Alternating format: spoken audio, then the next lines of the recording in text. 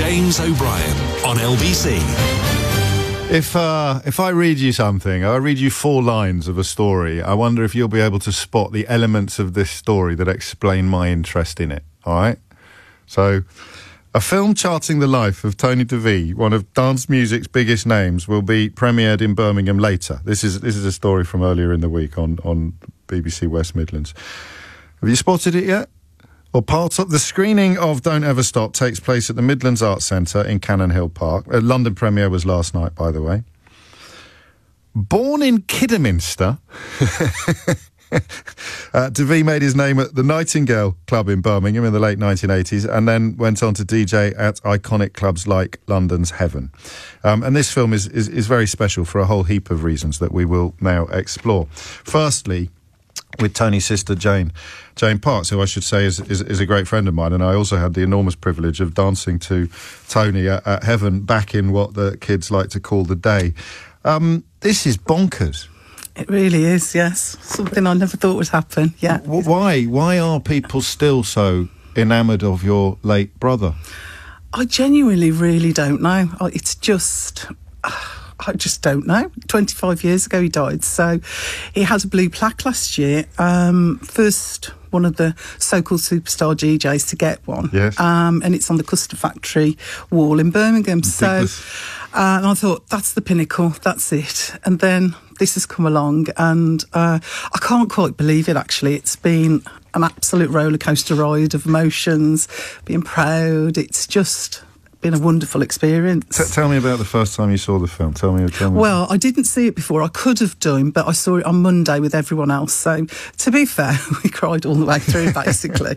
And then right at the end, we stood up, me and my daughter and my son and my husband were there. And we stood up and thought, oh, good, I can dry my eyes now. And... go and have a drink. And a lady came across to me and she said, hello, Jane, do you remember me? And I said, oh, no. She said, I was one of the nurses that nursed Tony when he was in hospital. Of course, we just all burst into tears again.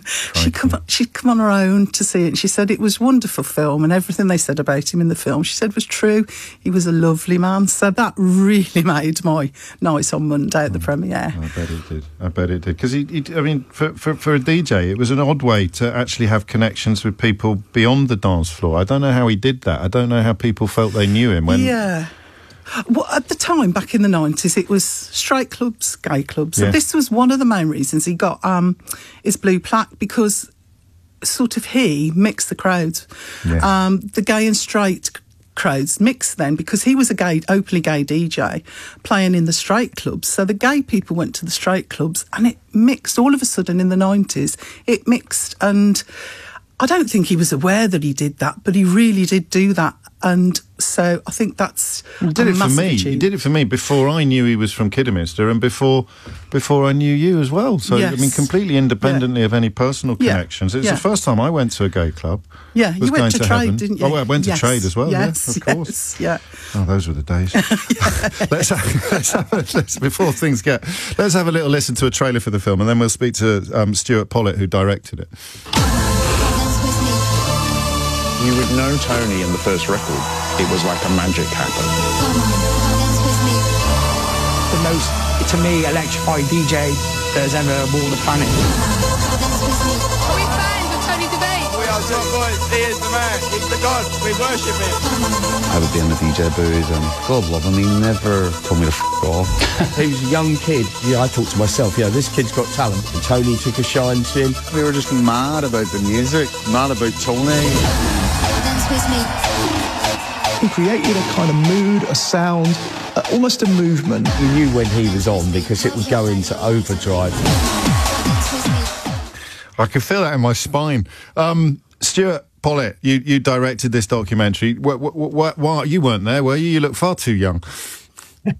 Not quite, James. I was aware of Tony. I wasn't old enough to actually get into the various clubs that you're talking about. Neither was my co-producer Phil, but he was a huge fan of that scene, and he tells the story from the early 2000s where he was in a club and they played records from Tony, and there were these stories going around about this sort of mythical DJ who was on the cusp of becoming the biggest in the world and then died. Yeah.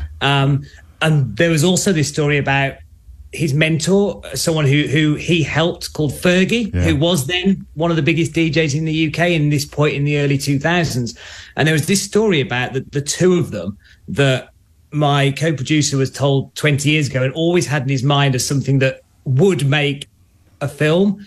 And we, having worked for the BBC for a long time as staff, we set up our own company 4 or 5 years ago, which, amongst other things, does give you the freedom to explore stories that you want to tell. And so we worked on this and built up the contacts, thankfully, through Jane, to try and develop that story. And Fergie was really keen to talk about what happened with Tony and how their relationship sort of changed and developed, and produced for us what I think is really amazing sort of human story beyond the music and the scene and everything like that. It's a story of two people, two different generations helping each other.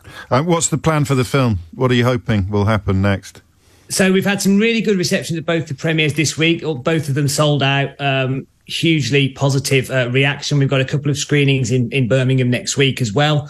Then we're planning to take it to more cinemas around the country, hopefully early next year, and then potentially, with a bit of luck, get it onto a broadcaster or a streamer. Because obviously, when you make something like this, you want as many people as possible to be able to see it and hopefully enjoy it. So that's the aim and that's the ambition. How can people keep track of the tale, Stuart? How can people follow what's going on? Absolutely. We've got a website, TonyDeVitFilm.com, and on social media as well. So we will update on there everything when there's next screenings and next opportunities for people to view it and buy tickets.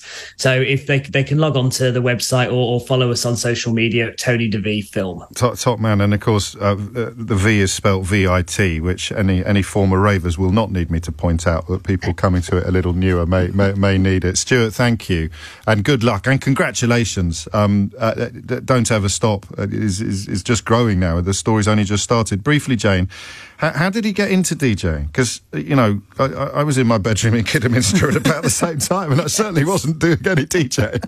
Well, he started when he was at school, really. He just had a mobile disco. Go around Kidderminster doing weddings and stuff. He didn't do the roller disco, did he? Ever up near Wire Glades? Might have done. Oh no, I think he was a bit old for that. And he just had a proper gift. So when he came out as gay, he moved to Birmingham, really. So he then got a residency at the Nightingale, which was the big gay club in Birmingham, and it went from there, really. They sort of told him to tone his music down, and so he wouldn't, so they got rid of him, and it did him a huge favour, really, because then all this exploded on the dance scene, in the 90s, and he was one of those at the forefront of that, so it was a great time for him. And finally, what would he make of all this fuss? God. He'd be so embarrassed by it all. He was really humble, but secretly he'd love it. He would love it. You can find out more about Don't Ever Stop by following that social media and website, TonyDeVitFilm.com. Jane, thank you so much. It's lovely to see you. Thank you. You are listening to James O'Brien on LBC. We may take a little bit more